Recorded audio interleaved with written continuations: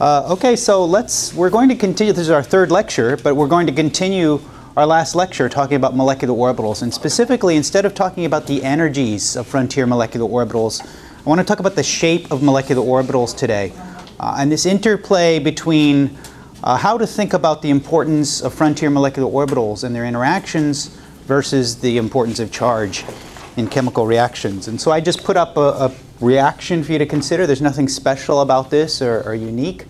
It's a reaction of a diazonium ion with pyrrole. And so how do you approach something like this? I picked this because I didn't think this was the kind of reaction that you covered in a lot of your classes. And so let's talk about what's important when we want to make some predictions about this reaction. And let me just remind you of what I said on the first lecture, and then I repeat it again on the second lecture, is when I ask you to explain or predict organic chemistry, when you want to make some prediction about which pathways are fast and which pathways are slow, there's going to be three things that I want you to consider. And those three things are sterics. So we want to think about all the steric interactions in these two molecules as they get closer together. And I think with this T-butyl group here, you can make some guesses about what that's going to do about the chemical reactivity of that pyrrole. There's another factor for us to consider, and it's some sort of summation of all of the orbital interactions. And we said that we could decompose that into two components: orbital overlap, and then some inverse dependence on the difference in energies between the energy of some highest occupied molecular orbital and some lowest unoccupied molecular orbital. And then finally, we have to think about the interactions of charges.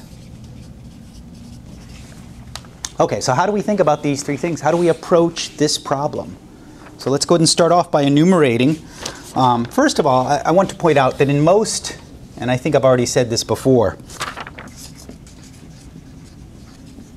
in most organic chemical reactions, we're interested in forming bonds.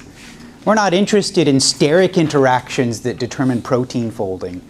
We're not interested in formation of ions and salts like sodium chloride. We're interested in forming covalent bonds, usually to carbon. That's the area of organic chemistry. And so we're typically focusing on this one term here. We're not interested in why things don't react. We're interested in why things form bonds. So that's usually MOs, is usually the dominant term. So let's stop and talk about this in particular. So bond formation is usually dominated by that middle term, by the interaction of molecular orbitals, by the overlap, and by the difference in energy. You want high energy nucleophiles, low energy electrophiles. So let's go ahead and start off enumerating what steps we should take in order to think about this. The first thing that you need to do, and you learned this back in sophomore organic chemistry, is you need to identify both the nucleophile and the electrophile. Sometimes I'll write plus next to this symbol EL for electrophile. So I think that you guys could probably do this. Which of these do you think is the electrophile? There's a diazonium and there's a pyrrole. Yeah, the diazonium. I think everybody in here, right, if I made that into a quiz, everybody in here would get 100% on that. And the nucleophile is going to be the pyrrole here. And maybe it's the positive charge that gives that away. So that's the easy part, identifying the nucleophile and the electrophile. But then the second part of this is we need to predict the regiochemistry. In other words, okay, now that I know that this is the electrophile, which end reacts? Maybe that's not so obvious. Maybe it is obvious. Maybe the plus charge tells you which end is the most reactive, or maybe it doesn't. I think for the pyrrole, it's a lot harder for us to judge which atom on that system is the most reactive. Maybe that's not so easiest. I mean, if you avoid looking at the T-butyl, of course that's going to dominate your thinking, and it shouldn't. But if you think about that pyrrole, that's not so easy for you to predict what's the most reactive end of that molecule. Which atom is the most likely to attack that diazonium? So how do you predict regiochemistry? And we've got just two simple rules for us.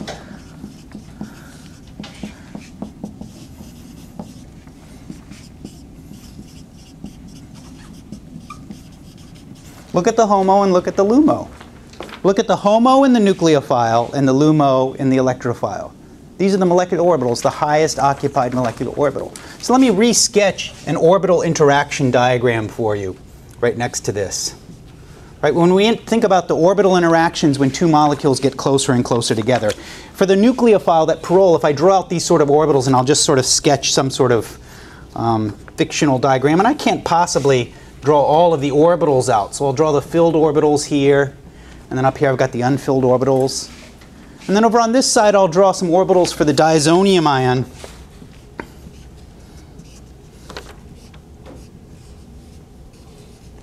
And I'll just write etc. because I can't draw all of the orbitals. These are just orbital energy levels. So the important thing here is I should come over here and find between these two reactants, one of these two reactants has a high energy pair of electrons. That's the parole. If I've sketched this correctly, the parole should have one pair of electrons that's more reactive than any pair of electrons in that diazonium. And there is an orbital that's associated with that pair of electrons. That's the highest occupied molecular orbital. And then if we come over to the electrophile, there must be some empty orbital that's easiest to put electrons into. Easier than any other molecular orbital, even though there are lots of empty molecular orbitals in the nucleophile, but there must be one empty orbital in the electrophile that is really low in energy. And that's why we assign that to be the electrophile. So once we've got some sort of a diagram, how do we predict which end of this, or which parts of these molecules are most likely to form bonds, carbon-nitrogen bonds? Well, what we need to do is we need to take a close look at the shape of these. We need to look at the shape of the highest occupied molecular orbital and the shape of the lowest unoccupied molecular orbital. So that's our goal. So there's definitely going to be some low energy interaction. A high energy HOMO and a low energy LUMO means that this gap is small. Delta E is small, right? And if the denominator to this term is small, it's that makes this a big term, that makes this energetically favorable for orbitals to interact. So we need to sort of focus in now and get used to looking at the shape of HOMOs and the shape of LUMOs.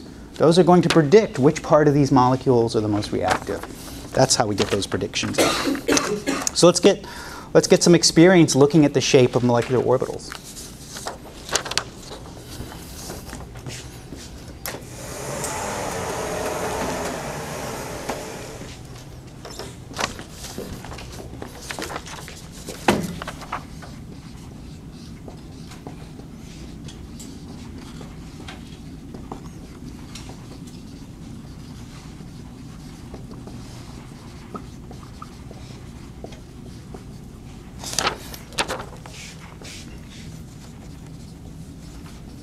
Okay, I want to draw a series of interactions, and then we can just talk about regiochemistry. This idea that there's something about the shape of molecular orbitals allows us to think about regiochemistry. Let's think about alkenes, or pi systems, more precisely. Let's think about pi systems and their interactions with electrophiles and nucleophiles. So if I think about some sort of a nucleophile adding to an alkene, how should I think about that? I know you covered this in detail last quarter in Chem 201. I hope you have some ideas about how nucleophiles interact with alkenes. Electrophiles, maybe you also have some ideas. Did you guys cover alkenes? Maybe you did. Half-chair conformations, conformational analysis. How can I decide about trajectories when I think about the interaction of some sort? When this pi system acts as a nucleophile instead of an electrophile, how can I think about the interaction between that pi system? What's the preferred trajectory? Is there some sort of Bürgi-Dunitz angle that determines what sort of angle I should attack from? There's all these questions that are embedded in the shape of the molecular orbital. Okay, let's add a third carbon. So instead of a 2-carbon pi system, let's go ahead and think about a 3-carbon pi system, like an allyl cation. Right, why, if I were to draw all the different modes of reactivity, what do you think about this one? Why wouldn't I add to the middle carbon? And I know you're going to focus on that charge. Well, I have to add where the charge is the biggest because there's a plus. Why not? Why not add here to the middle carbon?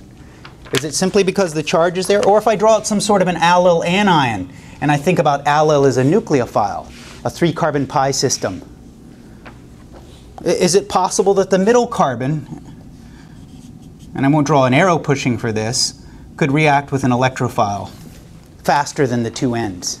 Why not? Why is it that that's not, and you know that this is not the preferred mode of reactivity in either case, I hope. But the question is why, and what's your rationale? Let's go ahead and extend this to a 4-atom pi system, a diene. If I've got the right set of atoms here, maybe not all carbon, the nucleophiles will add to this rapidly. And so the question is, which end do you add to on a diene? Where do you add with dienes? Should you add to the end? Should you add to one of the 2 middle carbons? And if so, why do you say that? And I can make the same sort of an analysis if I add an electrophile. I'll just write E+ here. Suppose I were to form a bond. Why not form a bond with one of the 2 middle carbons rather than the ends? Is it sterics that determines that? So I've done 2 carbon, 3 carbon, or 2 atom, 3 atom, 4 atom pi systems. The last system really you need to know and just sort of memorize the examples with is a 5 atom pi system. So if I draw out a pentadienyl cation and I think about nucleophiles adding to this, where does the nucleophile want to add? Does it add to the middle? Or did we already drew some conclusions about how bad it is to add to the middle of this allyl system? Should we add to the middle of that pentadienyl system? And if so, why not? Let's think about that as a nucleophile instead of an electrophile.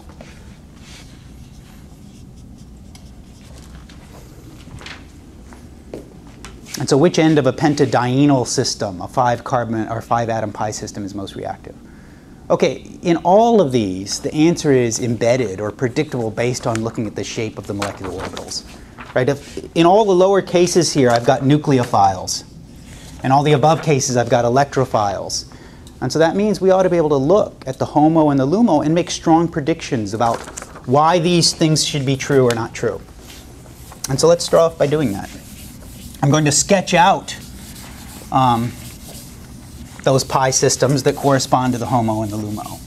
And you learned about this last quarter. So hopefully some of this is a reminder, but I want to focus your attention on the stuff that's important. And so when did you learn about this? You learned about this last quarter when you learned about Huckel theory. And so what is Huckel theory? Huckel theory is mixing a bunch of p orbitals together so that you can get pi-like molecular orbitals out.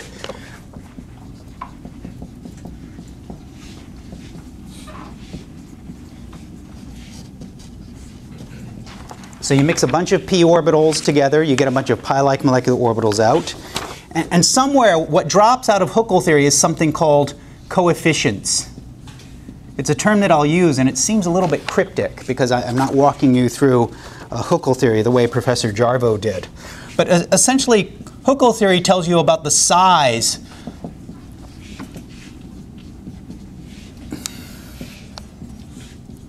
of the p orbitals on each atom in a molecular orbital. So if I draw out the HOMO of some sort of a pi system, and I draw out the LUMO, each one of those MOs will have a set of coefficients that are associated with it. So let's go ahead and draw out some of these. For example, the HOMO for a simple pi system for an alkene, and that's the filled orbital. And the thing for me to pay attention to here with the simple carbon-carbon bond is the phasing. We need to really focus in on that. When we talk about pericyclic reactions, that phasing is going to be super important.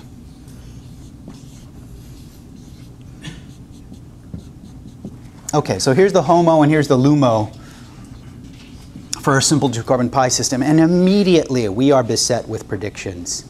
We're empowered to make predictions just from this simple picture of a pi system. So one of these predictions you learned about last quarter when you talked about Berge-Dunitz approach of nucleophiles. Just with this simple picture of these 2 sets of p orbitals, you already know that nucleophiles prefer to attack from this special trajectory called the Berge-Dunitz angle that avoids unproductive or anti-productive anti-phasing interactions with the nucleophile. That's why you don't attack from the top. That's why you don't attack from the side. You attack from this 109-degree angle out of plane. But what's important here is when I come back over to this system here with the electrophile, there is no Berge-Dunitz angle for alkenes. When you bring electrophiles into alkenes, what's their preferred trajectory? It's not a 109-degree angle. What this picture tells you is that if you come in with some sort of an empty orbital, and I don't have room here to draw my E+, I'll try to sketch it in there. The prediction is you want to come in from the center of that pi system, not from a Bürgi-Dunitz angle. And all you had to do was draw out the phasing in order to make that prediction.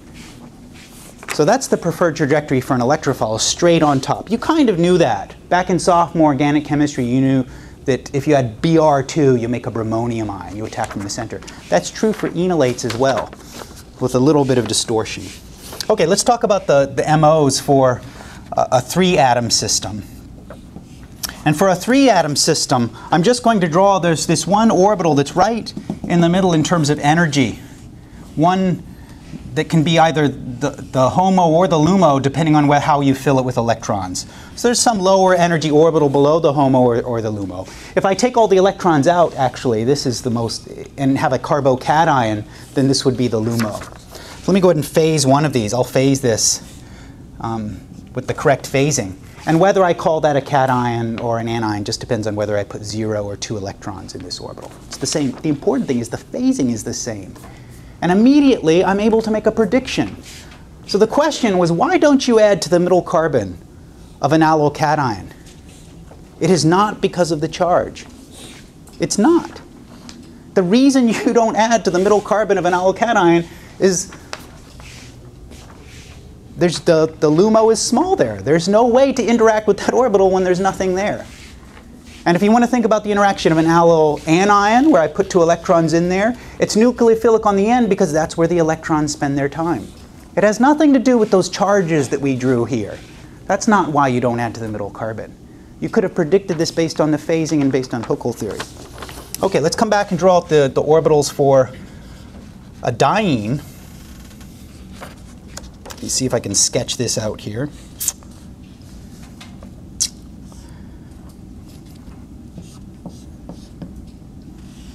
And I'm going to be really picky now about the size of these p orbitals that I'm drawing here. Over each one of these carbon atoms, I'm drawing a p orbital.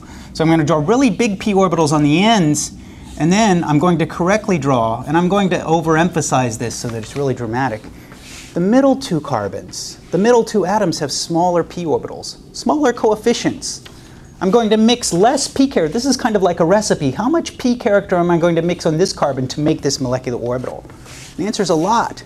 And when I draw the HOMO for this system, I'll fill in the phasing momentarily. It's the same picture. It's big on the ends.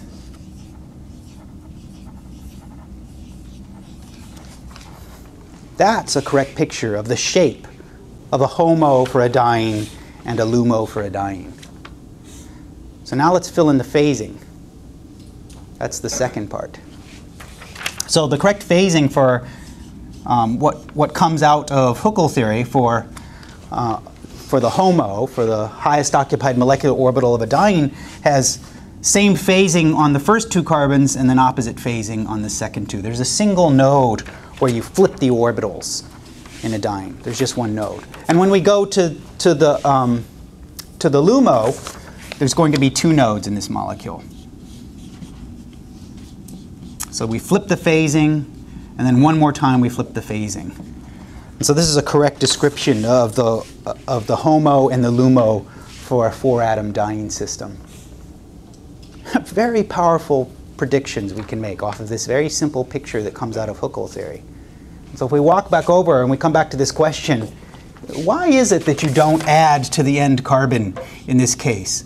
I think if you were taking sophomore chemistry, you would have claimed, oh, that's because the product is less stable. No, that's not why you don't add to the middle carbons.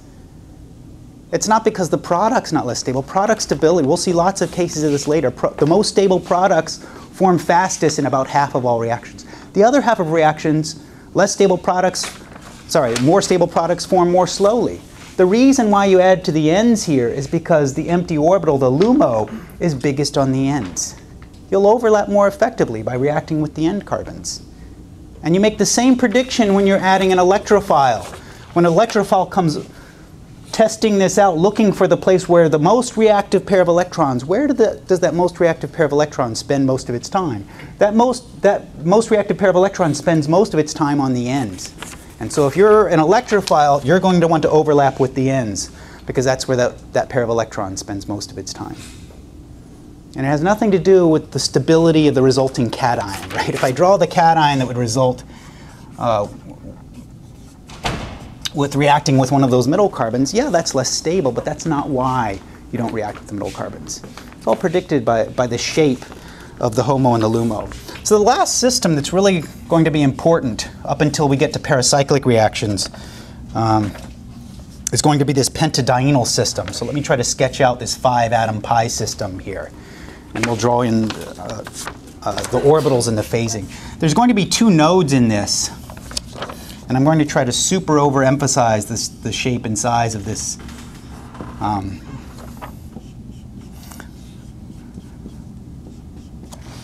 And I've done it to make the conclusion so pretty unmistakable here. This is kind of like this allyl system.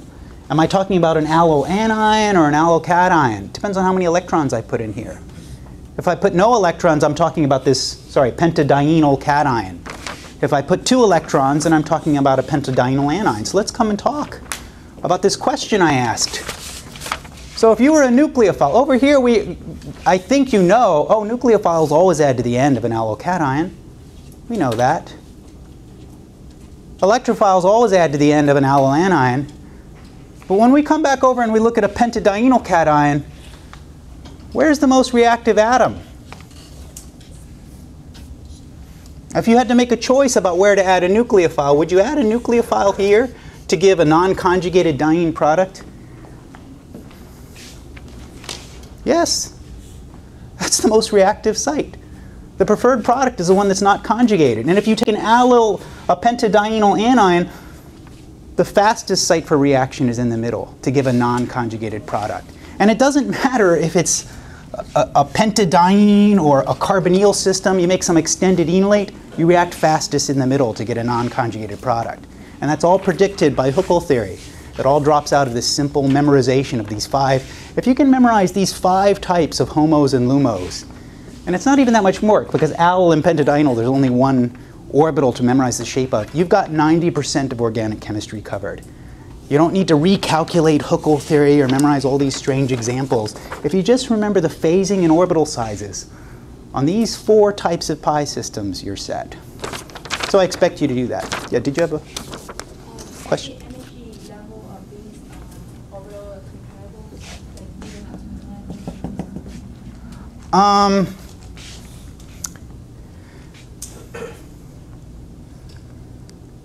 Yeah, I wasn't really trying to, here's what you need to remember is that it's easiest to remember for alkene, diene, triene. Remember there was this pinching effect that occurs as we add more and more conjugation. So I expect you to know that from the last lecture, that as you conjugate more and more alkenes or carbonyls or benzene rings with things, that you're going to raise the HOMO and lower the LUMO. More nucleophilic and easier to add. With these ones that are 3 atoms or 5 atoms, for an all-carbon system, it's always sort of at this midline. So I did intentionally draw this at the midline here for the odd-numbered atom systems. 3 atoms, 5 atoms, 7 atoms, etc. Yeah, so you need to sort of remember those effects of conjugation and the fact that the odd-number atom systems are sort of at the midline for energy level. They've got the same energy as just simple p orbitals. This is the energy of a carbon p orbital right here, if you didn't mix anything. Okay, so wow, powerful predictive stuff just from Huckel theory. Who would have known that?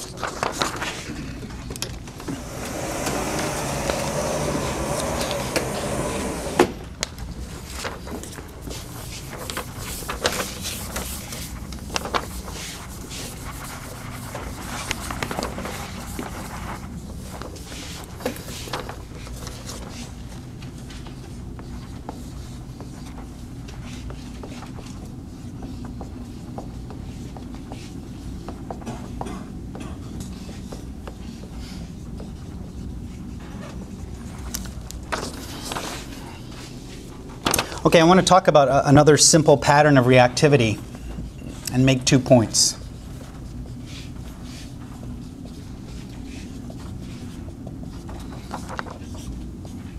So I want to draw a simple carbonyl.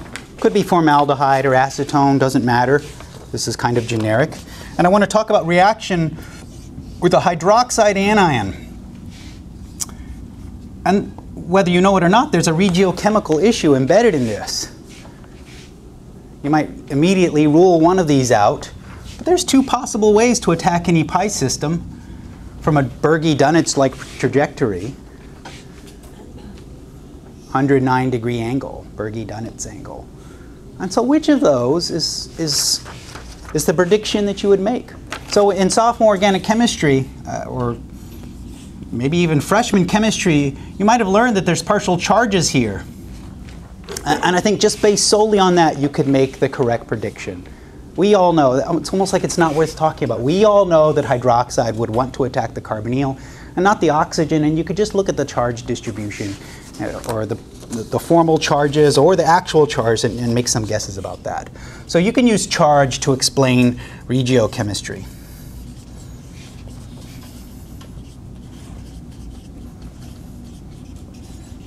You can also use molecular orbitals to explain the regiochemistry.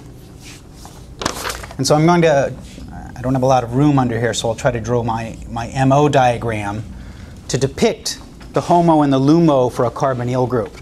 It's a pi system, so there's a HOMO and there's a LUMO. They look kind of like that alkene, that canonical alkene case. So here's pi, that's the HOMO. Here's pi star, that's the LUMO for that CO bond. And if we sketch that out,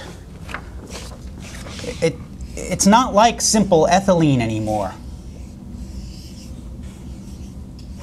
So here's my oxygen atom. I'm drawing it really small in the center there. So for my HOMO, the highest occupied molecular orbital, the phasing is the same on both of those two p orbitals, but the sizes are different. And it's kind of rational, I think here. Maybe it's rational. Maybe it seems rational to me that for the filled MO, the one that has the electrons in there, if I were an electron, I've got this reversed. As soon as I start to rationalize it, I realize, what am I? Okay, let me fix that. I'm getting all excited about the Bürgi-Dunitz angle. So you guys, so it's kind of rational, isn't it? That if you were a pair of electrons, wouldn't you want to spend your time hovering around the most electronegative atom? The one that has the most of the charge? I would. That's if I were the nucleus of oxygen has more positive charge than the nucleus of carbon. I'd want to spend, if I were an electron, I'd want to spend my time there. So it makes sense that there's this distortion in the shape of pi star for a carbonyl group. That makes sense. It just makes sense based on that's where electrons want to be. And if I had to carve electrons out of a pi system and take them away, would I want to take those electrons away from carbon or from oxygen? So the phasing we predicted, this phasing is the same. It doesn't matter whether you switch oxygen for carbon or nitrogen for carbon, the phasing stays the same. But changing to a more electronegative atom distorts the shape of the MOs. And so if I had to take electrons away and have an empty orbital somewhere, I'd want it to be more empty above carbon, not above oxygen. Oxygen's the electronegative atom. So the empty orbital, so the filled orbital is big on the electronegative atom. Electronegative atom. And in this case, the empty orbital is big on the electropositive. And there's no, I'll just write EP for electropositive atom. So that kind of makes sense. And what drops out of this is this very powerful Bürgi-Dunitz angle that when you interact with some sort of a nucleophile in a filled orbital, that you come in from this trajectory that has very profound implications for stereoselectivity in organic chemistry. So again, it took a crystallographer looking at structures to understand this trajectory. But actually, you could have guessed this just by thinking about MOs and Huckel theory. That stuff was around for decades before Bürgi and Dunitz drew their conclusions about trajectories for attack of nucleophiles on carbonyls. Okay, so that's really powerful. LUMO coefficients are explained by positive charge.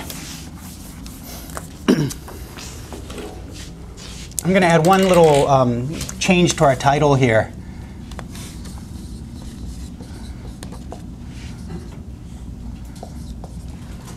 To make things a little more clear.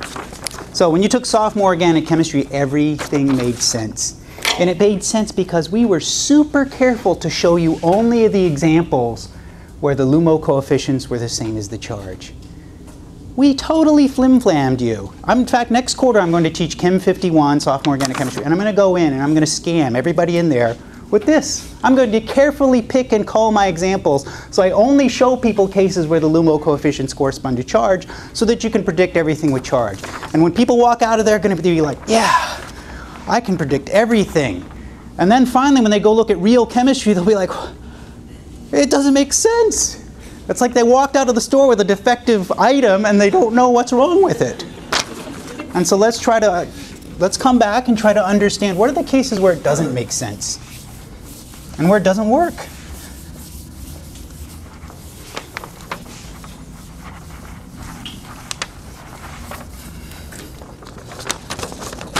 Let's take another case where charge sometimes explains the regiochemistry.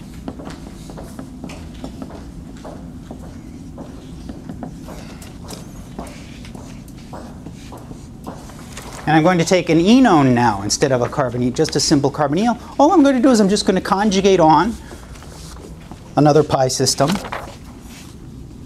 And my prediction ought to be, I think,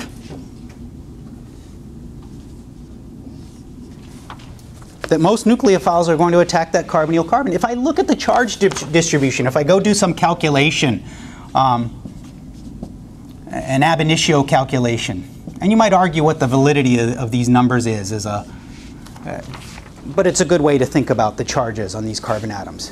There is a lot more positive charge on the carbonyl carbon than on that beta carbon on the end. And let me just put the sign here to be clear. This is how much positive charge there is located at each of those positions. So you shouldn't be at all surprised to find that nucleophiles attack the carbonyl carbon. That was the same prediction that you made with a simple carbonyl with acetone or formaldehyde. But now, let's come and look at the MO case.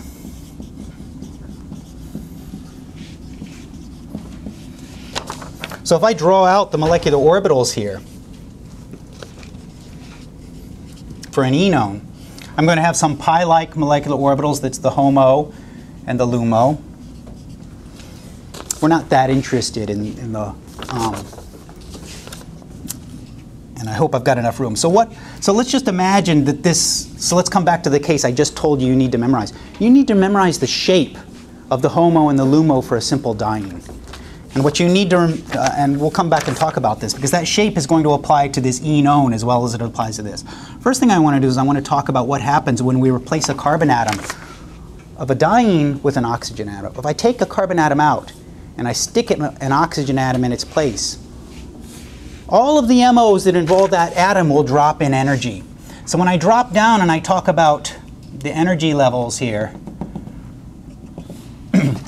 for the enone system, that would explain to me why enones are less nucleophilic and more electrophilic than a simple diene.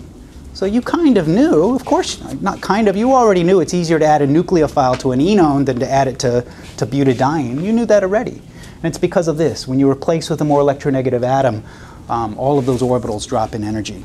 So if I draw the picture of this LUMO, what does that tell me? What I'm going to do is I'm going to start by drawing the phasing, or actually I'm going to have to draw the sizes of these. So remember what I said about the sizes of orbitals for a diene. For a simple diene like butadiene, the orbitals are bigger on the end. It's the same as butadiene. It's not exactly symmetrical anymore. There's going to be some slight distortion, and I'm not good at drawing that distortion. The phasing will be the same as butadiene. There's two nodes where you flip from hashed on top to unhashed on the bottom. So this is a picture of acrolein, this alpha beta unsaturated carbonyl compound. And so now, if I look at the actual coefficients, I'm not doing a good job of showing you the size, but the Huckel orbital, p orbital coefficients that you see here look like this. It's actually a little bit bigger here on this end carbon. And the true volume of this, when you actually look at the shape of the LUMO, the molecular orbital, it corresponds to the square of these numbers, not the actual number. kind of magnifies small differences. Small differences here are meaningful because you're interested in the square of these two numbers. This is how much p character you mix in. You mix in about 2/3 of a p orbital to create this molecular orbital, the LUMO. And the rest of that p orbital gets mixed into other orbitals that are lower in energy or higher in energy. That's where the rest of the p orbital. But about 62% of that p orbital gets used to make this molecular orbital, according to Huckel theory. Okay, so this gives you pretty strong predictions. You're going to either, what this picture is telling you is that nucleophiles are going to either add to oxygen or to carbon unless there's something you don't like about adding to oxygen. And that's where you can sort of map in the effective charge. Well, if I've got two choices, I'm going to fall on this choice, right? So the prediction is, if charge isn't important, if charge is not important and you had to make a choice to add here or here, where would you rather add? When you have nucleophiles that don't have a lot of charge, you're going to add to the end. That's the very strong prediction that you get. So in cases where I drew a nucleophile and I suggestively wrote a negative charge. Actually, let me try to sketch it out on here. So if you take the kinds of nucleophiles that will attack this carbonyl, those will be things like a fluoride anion, really focused negative charge. Hydroxide anion, another second row atom, small. The negative charge is there associated with oxygen. That will attack the carbonyl carbon the fastest. If I take an alkyl lithium, for example, another second row atom. Lithium is so electropositive. We'll talk more about alkyl lithiums. But there's a ton of negative charge on that carbon because lithium is so electropositive. It's clear on the other side of the periodic table. There's a lot of negative charge associated with this. All of these will react faster with the carbonyl carbon. Now, what kinds of nucleophiles would react over here? It's going to be things where there's not a lot of negative charge, where charge is not really an important factor, where this picture over here is the important factor. And so when I come over and look at some of those, what would be my ideal uncharged nucleophile? This is the nucleophile I usually ask myself if I'm trying to think about LUMO interactions and use my intuition. Where would a phosphine want to add? Orbitals are very big for a phosphine lone pair. There's not a lot of negative charge on a phosphine atom. This thing is already overlapping before any electronegative character from this, any partial minus character from this gets even close to that. There's already orbital overlap. Phosphines react faster at the end carbon, not at the carbonyl. Other big atoms will do the same. Even though there's a negative charge on selenium, like oxygen, sulfur, selenium is so big, the orbitals are so big, there's not like a focused negative charge on this. Sulfur. I love thiolate anion nucleophiles because they don't confuse us with this charge stuff. The charge is so diffuse, the orbitals are so big relative to the location of that charge. You can mainly think about MO interactions to think about what thiolate anions are going to do. And probably the one that's most important for organic synthesis are things that form carbon-carbon bonds. Stabilized carbanions. And if you're taking Chem 204, organic synthesis, you start off talking about enolate chemistry because CC bond formation is important. And enolates are the way to go. And when you look at this system, I've drawn it to make it look like the negative charge on carbon. There is very little negative charge on carbon. Almost all the negative charge is located on the oxygen atom. So the interaction with this nucleophile and that electrophile is not dominated by charge.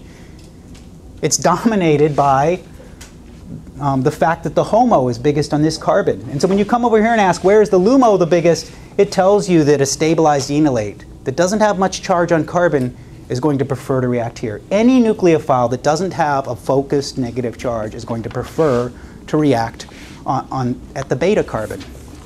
So again, let me just give these the labels here, alpha and beta.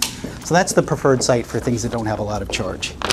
Okay, so this is what kills you after you take undergraduate organic chemistry, is that there's all these cases where charge and LUMO don't give you the same prediction. And so you have to look at whether the nucleophile has a lot of negative charge or not.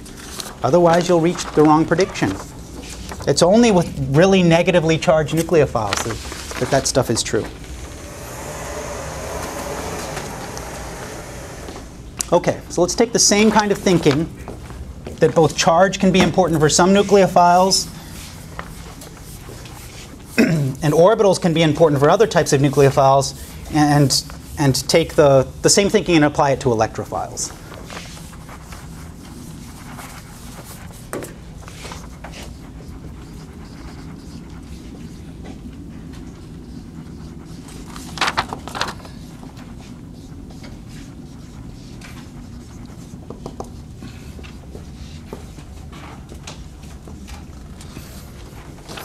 Okay, I'm going to start off by talking about a simple reaction, and that is enolates again. This is most of modern organic synthesis, is stuff like enolates. It's not like alkoxides, the stuff you learn in sophomore organic chemistry. You don't use that to build organic molecules. And so we have a choice here about what's going to be the most reactive. If I take electrophiles and I react it with enolates, you can see there's a negative charge on oxygen. And if you look at the calculated charges, the charges you get depend on the level of theory at which you calculate. But almost all levels of theory would predict that there's more negative charge. That's supposed to be minus 0.45. Almost a half a negative charge on that oxygen atom, and only about a third of a negative charge here in this carbon atom. It's like, where's the rest of the negative charge? It's distributed on the other atoms in the molecule, would be the prediction. We'll do some of that. We'll look at some of those pictures later in the quarter. Okay, so charge explains the regiochemistry sometimes, but LUMO, sorry, the HOMO explains regiochemistry in other cases. So this is the charge picture, and here's the MO picture. So if we're interested in this acting as a nucleophile, we need to think about the HOMO for that. And so how do we go about doing that? It's a 3-atom pi system. And so what's our picture for a 3-atom pi system? It was that allyl anion. And if it's an allyl anion, there's 2 electrons in that middle orbital. Let me sketch out the orbital picture for an allyl anion. It looked like this. There was a single node in the middle. That's the MO picture for an allyl anion. And so what happens if I replace a carbon atom of an allyl anion with an oxygen atom? All of these orbitals will now drop in energy. So when I switch over to thinking about an enolate, I need to draw the same 3 orbitals here, where now, I'm sorry, it's kind of hidden underneath the board here, but that's that one below. We don't care about that orbital anyways, who cares? So let me draw out the enolate where there's the oxygen. And again, here's these orbitals. It's biggest on the ends, and there's this phasing associated here. And I don't know how important it is at this point in time, but this is not exactly the same. It's not symmetrical anymore. And once I've made it non-symmetrical, there's a little bit of p character that gets mixed in here. And we'll talk about the implications for that later. But it's so small, don't worry about it for now. Don't worry about that. If you wanted to use this picture, you would reach all of the correct conclusions here by using this picture where there's no p character in that middle atom. This picture is telling you there's 2 reactive ends here. And I didn't do a good job. Let me try to fix this so I do a better job, so you'll remember it. There we go.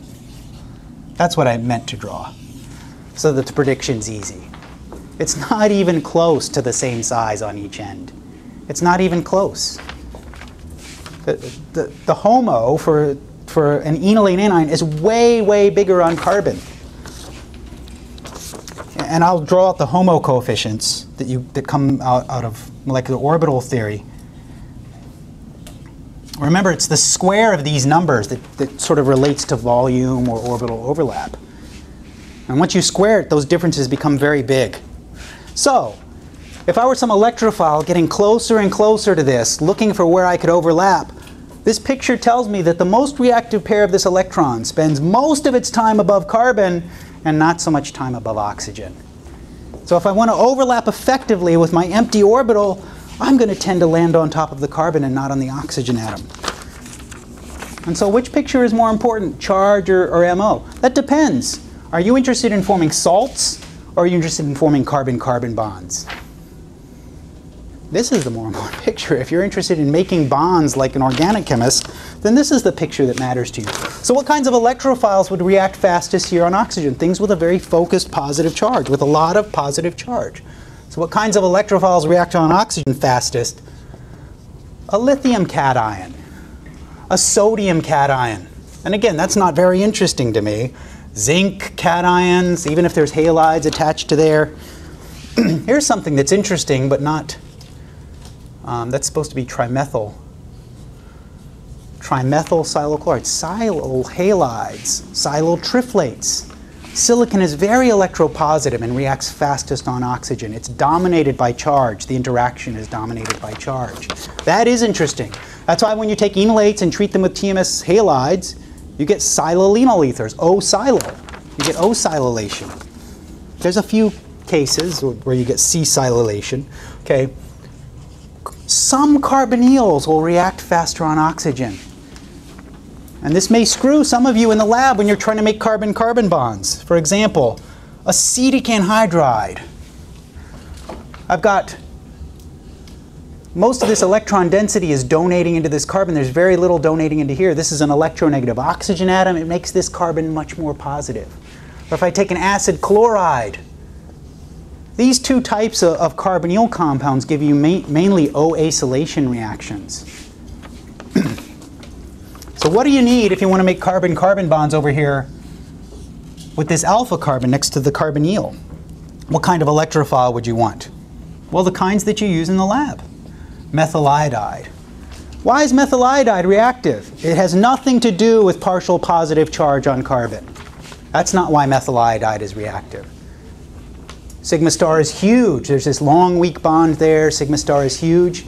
Pauling originally assigned carbon to be more electronegative than iodine. So if you were going to make some prediction, you'd say iodine is more positive. That picture has been refined a little bit. Benzyl bromide. Let me draw out the, or allyl bromide. That's easier for me to fit here.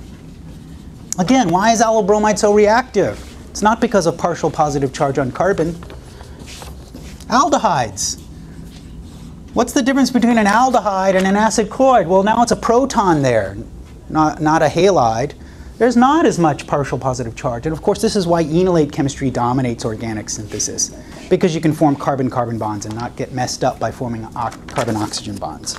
Okay, so if you know something about those systems, you can make very powerful predictions or rationalize why this is the best picture, and why you should be thinking about HOMOs and LUMOs and not charge when you want to think about carbon-carbon bond forming reactions. Okay, I want to come back and finish up by talking about an example that I brought up on the first day. And try to separate, now that we're all powered up by thinking about the difference between charge and MO interactions, let's come back to what I talked about on day one.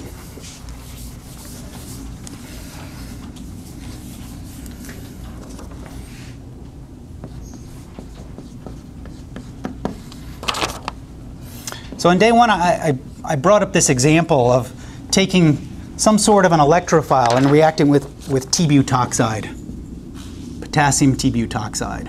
So you can think of that as a T-butoxide anion. And there's two choices. The T-butoxide can either attack carbon and do an SN2 reaction, or it can deprotonate and do a concerted E2 elimination reaction. So the two outcomes here are attack on carbon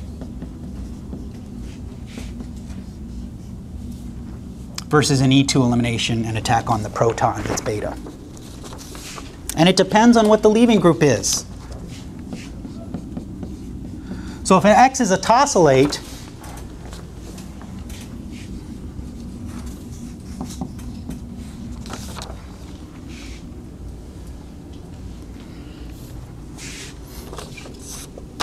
you can use this productively for an SN2 reaction.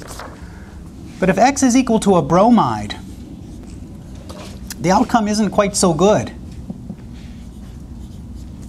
You get mainly E2 elimination. If you were trying to form some interesting bond to carbon or oxygen, you're mainly going to get an uninteresting E2 elimination reaction. Right? Typically, that's not the kind of thing you're trying to do in organic synthesis. And so why is there this difference? The difference has to do with, let me go ahead and draw this out. I'll draw out the two starting materials. If I draw out the picture of a tosylate,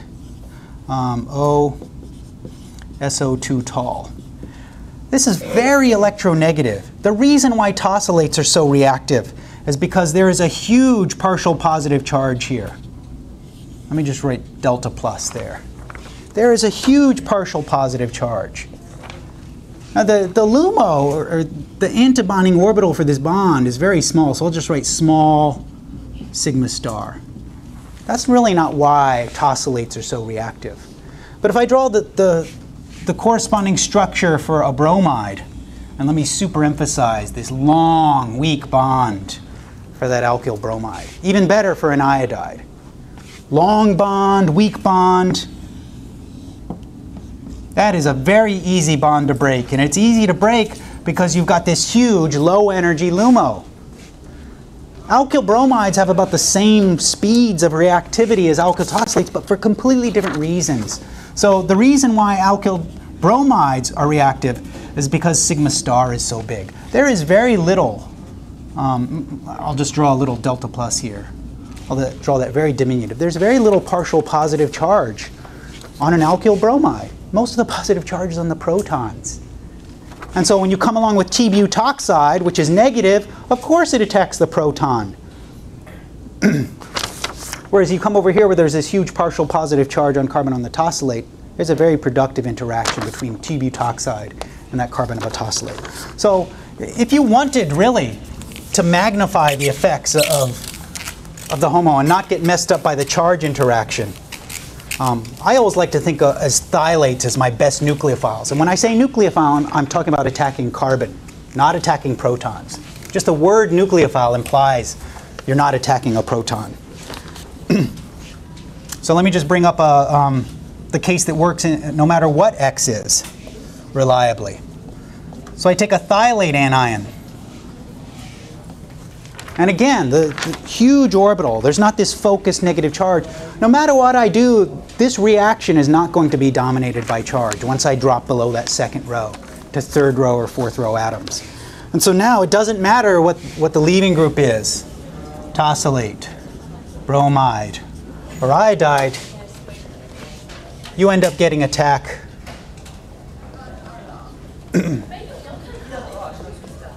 at the carbon atom.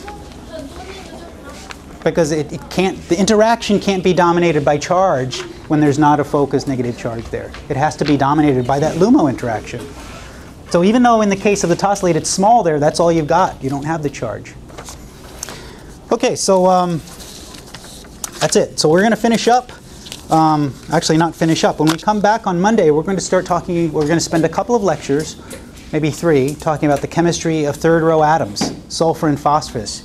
You don't get enough of those particular mechanisms when you take sophomore organic chemistry, and it's different from carbon. And so we're going to spend next week learning all about that, phosphorus and sulfur. Okay, I'll see you guys on Monday morning.